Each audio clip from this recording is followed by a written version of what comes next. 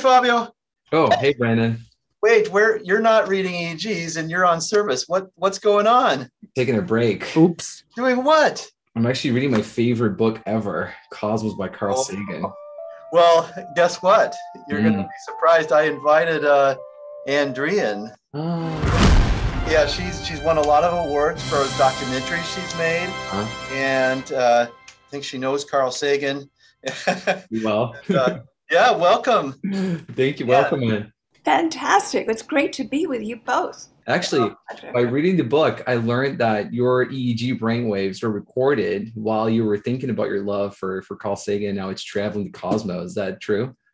It's partially true. There's more to it. Yes, I did permit myself a brief personal meditation Mhm. on my love for Carl. We had just expressed our love for each other for the first time only days before my brainwaves, my EKG, my heart sounds, and all of the signals that my body was sending out were recorded for an hour while I was sensorily deprived, Okay. and then compressed into a minute of sound Mhm. that was included on the famous golden record, Mm. which is now the most distant object ever touched by human hands and has a projected shelf life of 1 to 5 billion, with a B, years. And so this meditation was also about the history of the Earth, its geological and biological history, and the rise of technology, and many other thoughts. But I had kind of a mental itinerary. And it was a long shot, and it is a long shot because there are two tiny spacecraft making their way at 38,000 miles an hour, Wow. or the closest thing to eternity that we've ever touched. And also included music, images of life on Earth, the sounds of Earth, and this meditation, which could outlive us all. That's beautiful. I think it's fascinating to think that someone in outer space sometime might learn how to read EEGs thanks to you. Well, that's, at the time in 1977, I just, asked Carl if he thought it was possible that my brainwaves could be deciphered the way that some of the other messages, the scientific hieroglyphics, the other messages on the record could be. Yeah. And he said, well, 1 billion years is a long time, so go do it. But, it seems to me that in the last 45 years, we on Earth have become so much closer to being able to interpret what the brain is doing. Yeah. And so I think it might be possible that my brainwaves will be interpreted here on Earth before any extraterrestrials can get their hands on them. Speaking of going back in time, well, I go forward in time, and I'm also thinking about backwards in time. So we haven't. A long time ago, people had very different ideas about how the brain kind of works, and in particular, what epilepsy really is, than they have now. And I loved a story that you told, in the documentary. Actually, I guess it was your words. I think Neil deGrasse Tyson was kind of saying them, but about Hippocrates. Would you mind telling that story? Actually, it's a very personal story for me. Oh, yeah. Because it was reading a translation of Hippocrates when I was a very young woman that actually inspired me to fall in love with science. I was not a science student. I was much more interested in literature and history and politics.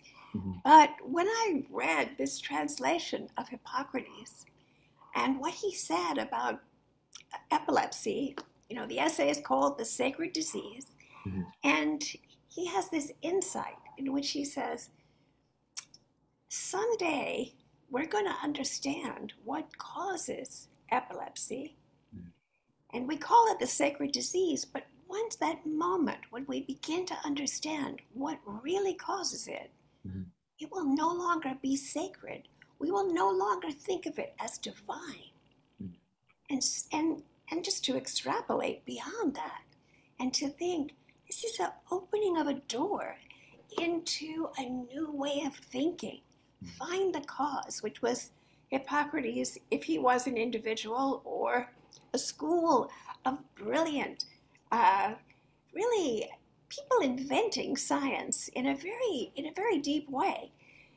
But he understood that we had to find the cause. And of course, he wrote about the fact that we should be careful about what we eat. We should take care of our bodies. There are physical reasons why people become ill, why people die. And so this great demystification, when I read this as a young woman, I felt the awesome power of this way of interrogating nature. And it seemed to me one of the greatest revolutions in the history of thinking. There's another story from that episode 5, and that we wanted you to get your thoughts on, which was essentially that where Angelo Mosso, that Italian physiologist, that tried to record the dreams of this kid who actually had epilepsy. It was named Giovanni Throne, if I'm pronouncing it correctly. Can you tell us a little bit more about that? Yes, well, Giovanni had been essentially abandoned by his parents as a toddler because he'd had a terrible fall and began to have seizures constantly. And I think his parents at that time, we're talking about the 19th century, were really baffled by what was happening to him.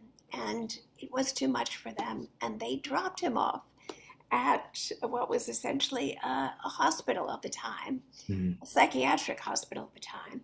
And there he languished for years until Angelo Mosso, a scientist who was, like Hippocrates, a believer in demystification, he began to observe this beautiful child.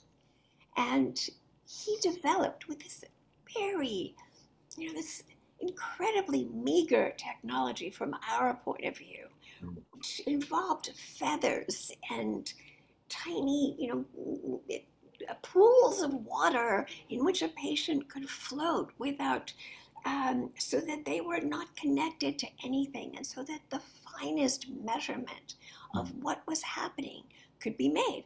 Well, this little boy, Giovanni, still had a part of his brain exposed because of this horrendous fall that he'd had as an infant. And so Mosso had the idea of attaching this very sensitive, primitive technology to see if it could measure what was going on inside his brain. And he did this for some time until one night, in the middle of the night, he began to do this experiment, and he realized, to his astonishment, that Giovanni, who was fast asleep, was dreaming. He was recording a dream. A dream was a phenomena of the brain that could be measured, and that was real. And so sad about this child, because he lived in a time where the world was not in any way prepared to accept, to love him, to nurture him. And his vocabulary was very, very limited. But at one point he said, I want to go to school. And of course, because people were so fearful of anyone who was different in any way, he was deprived of this human right. Wow. And died, but we remember him because of Mosso's genius. So that's the beginning of brain imaging, really, isn't it? It is. And I have to say, I should credit Dario Robledo, a brilliant artist, for introducing me to Mosso. And he has written extensively about Mosso and Mosso's whole life. Mosso wrote a book about fatigue because of his political concerns about the way that the people of Italy, especially the working poor, who'd been kind of really just vacuumed up into the Industrial Revolution, were being worked to death. And he wanted to demonstrate that this was a kind of crime against humanity, that Mm-hmm. people had a limit. Mm-hmm. And not just people. He was, he wrote about how exhausted birds were when they flew from North Africa to Italy. He was just a brilliant, totally curious mind. Fascinating. Well, I want to show you a little trick, if it's okay. So Fabio and I have been practicing and mind reading, and I'm going to try to transmit some thoughts over to his mind and see if he gets them. To focus. Did you get that? Yeah, I think I did. I think you want to ask Anne about Hansberger, how EEG was created? Yep. Oh, we're getting good at this. Wow, I have never been a believer in sensory perception, but you just witnessed explain this. Right? It works. Well, Hans Berger is another fascinating person because as a young man, he was going to be a soldier, and he was he had a near-death experience where he was riding on his horse, and he fell off the horse in the path of a very heavy military transport, horse-driven, of course, at the time, and he came within a hair of having his skull crushed by the transport. Okay, so he was still shaken that evening when a messenger arrived with a telegram from the person closest to him in his whole life. He was a young man, he was only in his early 20s, his sister. And she was concerned that something had happened to him. Apparently, at the moment that he had this experience. Well, this changed the trajectory of Hans Berger's life. And so he went from he was going to be a soldier, and now he was going to be a scientist, a physician, and a scientist. But he feared that if anyone found out what he was trying to discover, which was the existence of exactly the extrasensory perception that you guys just demonstrated, that he would be the laughing stock. So he had a position teaching at the university. He, was a scientist, and he had a hidden house out in the country no one knew about, where he would go and create and do these experiments with essentially an inverted bowl on his head with electrodes, and to try to see if he could actually measure thought and discover how it was possible for his sister to know at that moment that he was in danger of losing his life. Well, in the process, he invented the EEG, the very name of this podcast. Yeah. And in secret, but it was clearly he figured out how to measure the brain's activity. Yeah. But he never shared this information. People knew about it, but he was very secretive until the end of his life, when he tragically took his own life. And so, but we owe him a great debt. We sure do. Absolutely. Yeah. Last thing we wanted to ask you about was we in the episode of Cosmos that you made about where you tell some of these stories. We really loved the end when Dr. Tyson's, I think his brainwaves kind of explode out of his head and they connect with the whole universe. What can you tell us a little bit more about what the idea was there? It was such a beautiful image and cool ending. Well, we were thinking about the concept of a connectome. The idea that it would be possible, don't freeze people, don't cut their heads off and put them in the freezer. No, the idea is, Thanks. what if we could create a connectome, which would be in a way analogous to let's say a human genome, in that it would be the sum total of all the thoughts, memories, experiences knowledge contained in a single human brain. And of course, you know, that is a dream that remains somewhat distant. But if you could do that, the idea of making contact, not just with, you know, as with Voyager, of which I'm very proud, but not just a bunch of recordings of music and this, but instead the consciousness, the complete consciousness of a human being. And so my fantasy was there could be such a thing as a cosmic connectome, a way of reaching out so that the consciousness, if there are other conscious beings in the galaxy, could somehow make contact. And so that was the inspiration for that.